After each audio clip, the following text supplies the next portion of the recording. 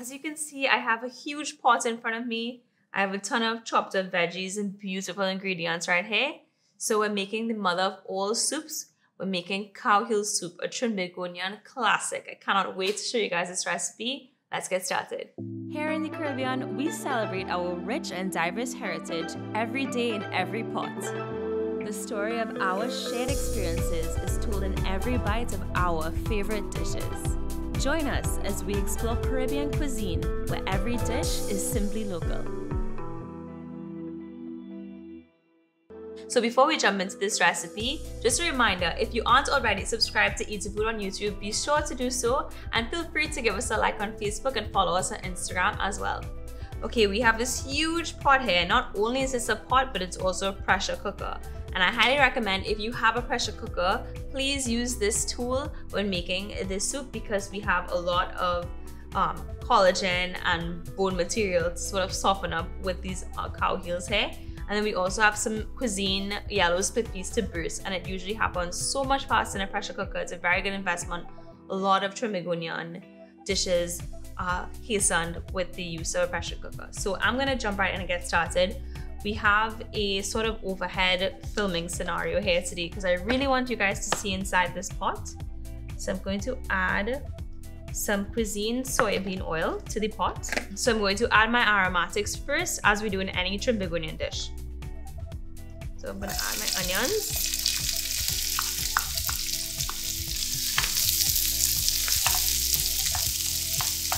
And I'm going to let these cook so that they're translucent.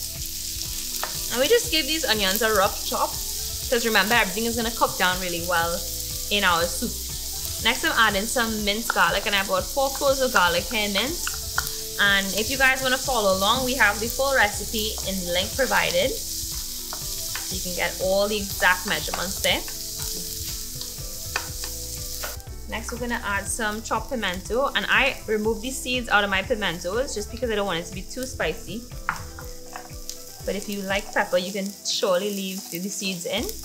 Alright, so those are cooking and frying up nicely. I'm going to add my cow heel next, and we have 2 pounds of cow heel here, and I actually got this from Massey Stores. We gave it a quick wash, and this is all thawed out and ready to go. So I'm going to add it in. I won't dump it in, I'm going to add it in piece by piece.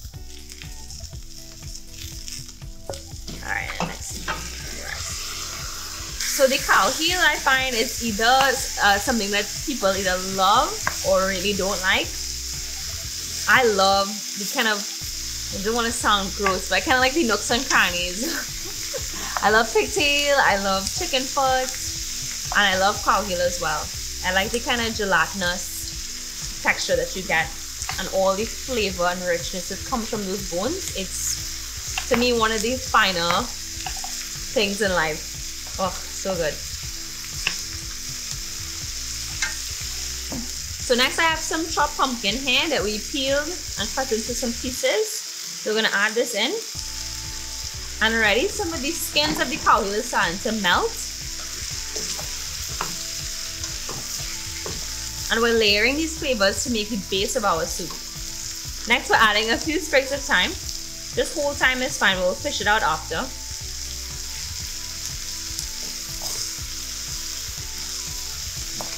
Next, I have a cup of cuisine yellow split peas that I'm just adding to our pot. And then I'm going to add some salt and black pepper.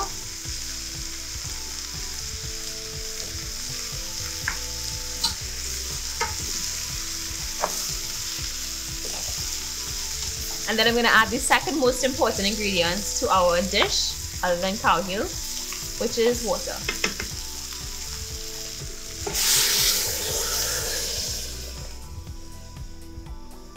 So it's just so loud in here and it's really quieted down. Right, so I'm just gonna kind of make sure that nothing is stuck to the bottom of the pot. Give it a little stir.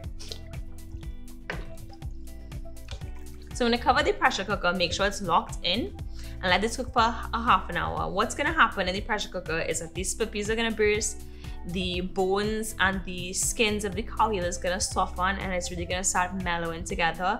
The split peas will thicken up the soup, And then we're gonna add our veggies and some fresh shadon beni, and we're good to go. So it's been a half an hour and I just switched off my stove.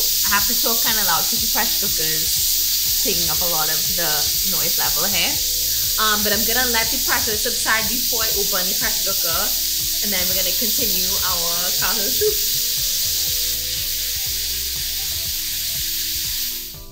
Alright everyone, so we carefully removed the lid from the pressure cooker, and you want to really be sure that you let the pressure subside before you take off the lid, because then you'll have a huge explosion and it's actually quite dangerous.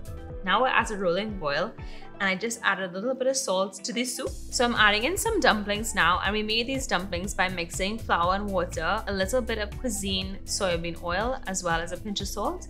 And we just mixed it together, and I kneaded it until it was in a nice smooth ball, and I rolled it out until it looks like one long log, and I just cut it into small pieces and added it straight into the pot.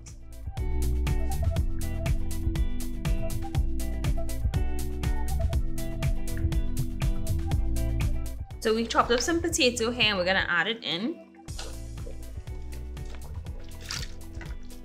There we go. Make sure that's evenly distributed, and you see the soup is now starting to kind of beef up a bit, no pun intended. So we have our dumplings and potatoes in here, and we're gonna let these cook first a bit, and then lastly we're gonna add our carrots in. We don't want to put the carrots in right away because we want them to have a bit of a bite still. We don't want them to be overcooked and mushy in the soup. So I almost forgot the most important ingredient, and that is the hot pepper. So I'm just gonna let it sit there for the last couple of minutes of cooking, just to get that last bit of flavor. Okay, so our potatoes and dumplings have been boiling for a couple of minutes. So now we're gonna add our carrots in.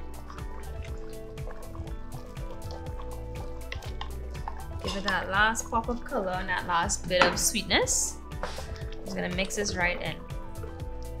And I'm not gonna lie to you all, I feel like I'm on the savannah right now. So we're gonna let this cook for another 5 minutes or so until the vegetables are nice and soft and tender. And then it's gonna be eating time. All right, everyone, all our ingredients are in except our shadon beni. So just bless it with that Trini flavor in. I like to add the shadon beni at the end so that it kind of gives it a nice bright color. There you go. So I'm gonna turn off my flame. And I have my hot pepper to fish out right here. Put this on the side. There you go. And you guessed it, it's tasting time. So I have my ladle and my very nice, deep, huge mug. Just gonna give myself a nice, healthy serving. Make sure I got some dumpling, make sure I got my nice piece of cowheel. The cowheel looks like it's melted into the soup. And you can see all the green from the shadon beni. Guys, you saw how easy that was. You have a full meal. Classic Trini dish. Now it's time to taste. All right, it's the moment of truth, y'all. Tasting time.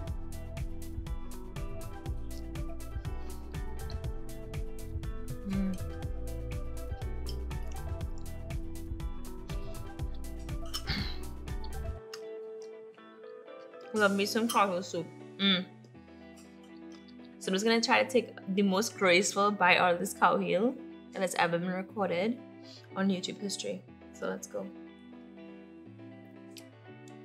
So let's try this cowheel now.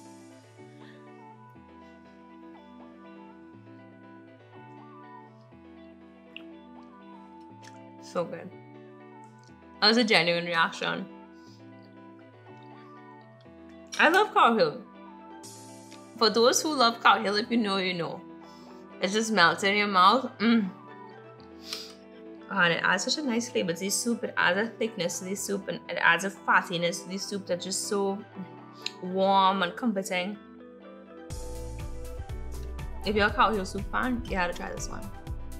Alright guys, let me just chew this dumpling real quick. So good. Alright y'all. So it tastes like Saturday afternoon in this bowl right here. So good. And just a special thanks to our sponsors Cuisine for making this video happen. Cuisine products can be found in all Massey stores nationwide. So I'm gonna get on with this soup, y'all. Until next time, it's always a pleasure having you in the kitchen with me, and I will see you again. Bye.